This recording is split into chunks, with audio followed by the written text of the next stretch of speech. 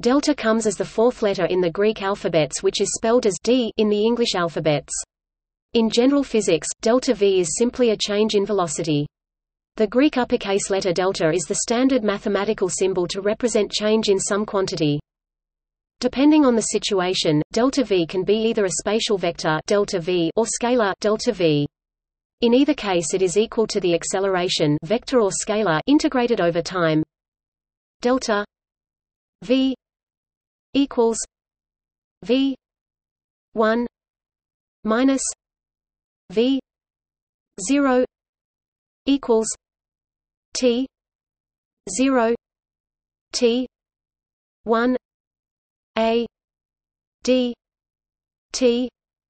Display style delta math BF v equals math BF v underscore 1 math BF v underscore 0 equals int underscore t underscore 0 caret t underscore 1 math BF a dt.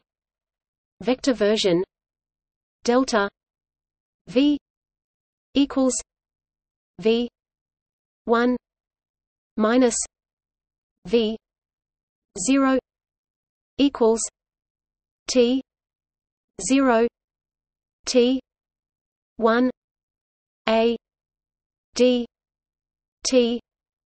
Display style delta v equals v underscore 1 v underscore 0 equals int underscore t underscore 0 caret t underscore 1 a dt.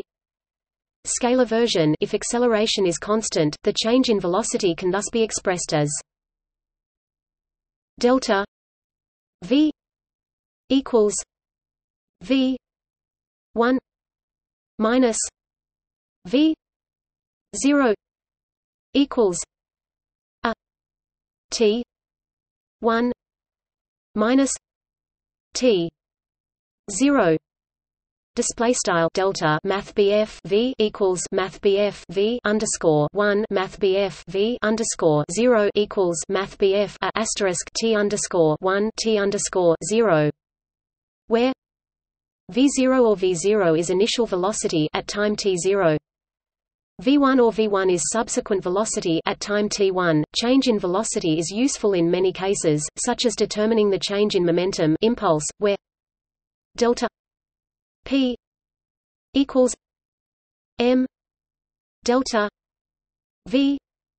Display style delta math BF p equals m delta math BF v, where p display style math BF p is momentum and m is mass.